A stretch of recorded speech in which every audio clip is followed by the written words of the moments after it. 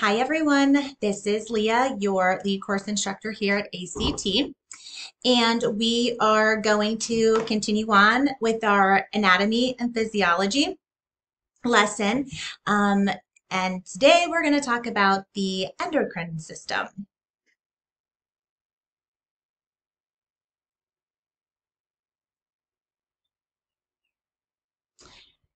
So here's an overview of the endocrine system.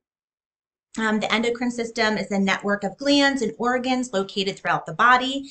They all play a vital role in controlling and regulating many of our body's functions by way of chemical messengers called hormones. So these hormones are secreted by these different glands within the endocrine system, and they travel throughout the bloodstream to various organs and tissues in the body. And these hormones then instruct or tell these organs and tissues what to do or how to function. So functions here of the endocrine system, one is water equilibrium. So the endocrine system controls water equilibrium by regulating the cellular concentration of the blood. Also, the endocrine system is responsible for the growth, metabolism, and tissue maturation. So it helps to control many of the tissues like the bone and muscle and the degree of metabolism of various tissues, which helps in the maintenance of a normal body temperature and normal mental functions. We also have heart rate and blood pressure management. So the endocrine system is very important here in assisting and managing heart rate and blood pressure, and helps in preparing the body for physical motion. The endocrine system also is helpful and responsible for the immune system control, so by helping to regulate the production and functions of immune cells. And then also reproductive function controls. We just went over the reproductive system, and so we talked a little bit about that in that last lesson, but the endocrine system helps to regulate the development and the function of the reproductive systems in both males and females. So continuing on with functions of the endocrine system, there are a lot. The endocrine system is very important and vital, as you can see here. So uterine contractions and milk release, the endocrine system helps throughout the delivery of a newborn and stimulates milk release in females that are breastfeeding. Ion management, so also helps to regulate sodium, potassium concentrations in the blood. And then it also helps with blood glucose. So, and the endocrine system controls blood glucose levels and other nutrient levels in the body. And then there's also responsible for direct gene activation, as well as a second messenger system, as you can see here.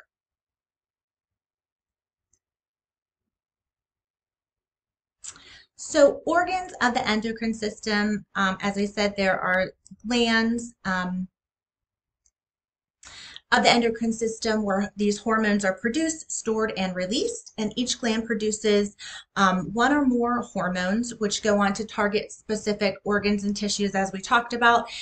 Some of these glands and organs include the pituitary, the thyroid, the parathyroid, the adrenal, the pineal, the thymus, the pancreas, and the gonads.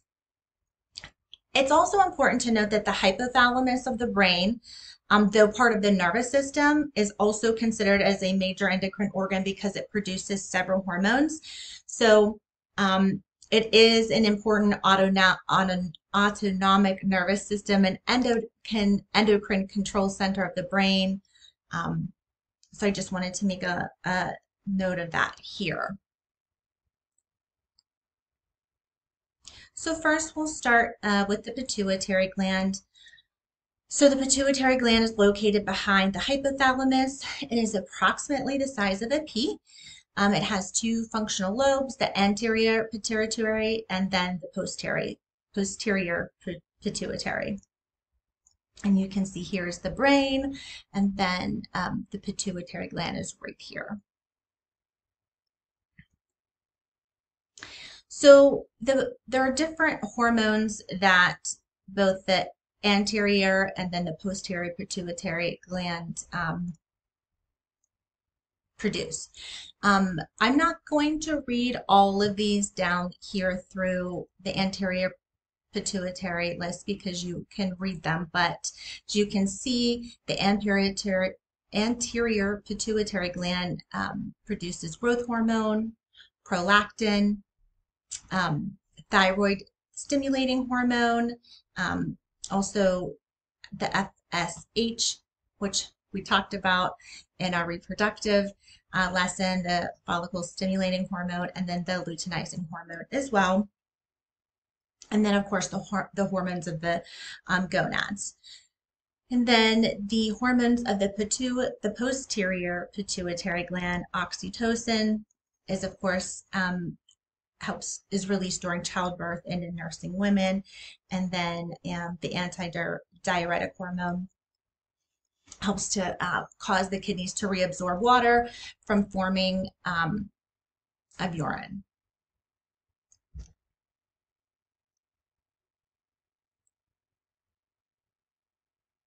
The thyroid gland, as you can see, is right here. Is in the front part of your neck. It's very important for metabolism. So the thyroid hormone controls the rate of which glucose is burned and converted to body heat. So it's also important for normal tissue growth and development. And the thyroid produces thyroxine, or T4, and thyroidine, or T3.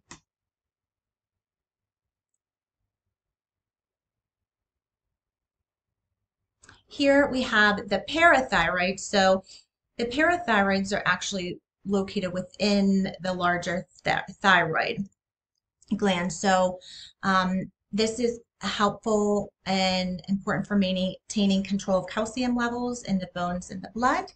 And it helps to secrete the parathyroid secretes the parathyroid hormone, which is an important regulator of calcium of the blood.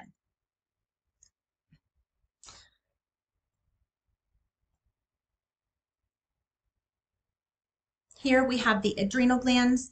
So one adrenal gland can be found on top of each kidney, right here and right here, one on the right and then one on the left.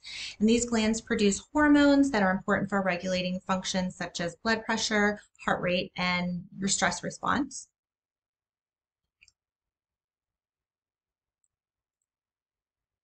Here are the hormones of the adrenal glands. So there's the adrenal cortex and the adrenal medulla. And the adrenal cortex helps to produce the mineral corticoids and renin, and also the atrial natriuretic peptide, glucocorticoids, and the sex hormones. And then the hormones of the adrenal medulla produced are the catecholamines. And the function of catecholamines help to increase heart rate, blood pressure, and blood glucose levels, and help to dilate the small passageways of the lungs. So moving on to the pancreas. So the pancreas is right here in your abdomen behind your stomach, and it helps to control blood sugar levels. The islets of Langhorne's, also called the pancreatic islets, are masses of hormone-producing tissues scattered throughout the pancreas. Two important hormones produced by these cells are insulin and glucagon. Islet cells secrete insulin and glucagon during feeding and fasting times. The beta cells are high levels of glucose in the blood, stimulate the release of insulin from the beta cells. And then you have the alpha cells, and then glucagon's released by the alpha cells is stimulated by low low blood glucose levels. And then you have insulin, and we all know that insulin acts on the body cells and increases their ability to transport glucose across the plasma membranes. And then we have the glucagon as well.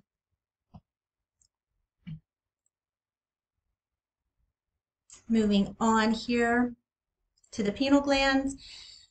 So this is also called the pineal body, and it's a small cone-shaped gland. As you can see, here is the brain, and it hangs from the roof of the third ventricle of the brain. And so the pineal gland is very important because it secretes melatonin, and that's the only hormone that the pineal gland stimulates or produces. And the levels of melatonin rise and fall during the course of the day and night. So peak levels occur at night and make you drowsy, as melatonin is widely known and believed to be the sleep trigger. And so it plays a very important role in establishing the body's wake and sleep cycle and day and night cycle. Here we have the thymus gland. As you can see, that's right here. So the thymus gland is large in infants and children and decreases in size throughout adulthood. And the thymus gland is produces a hormone called thymosin that is essential for the normal development of white blood cells, or the T lymphocytes or T cells, which we also discuss in our immune lesson. So this obviously helps with the immune response.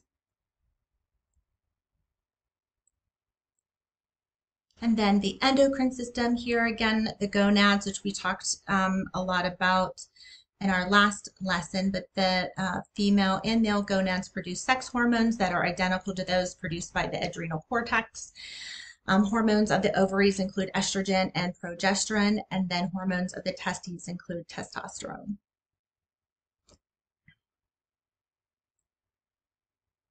So chemistry of hormones.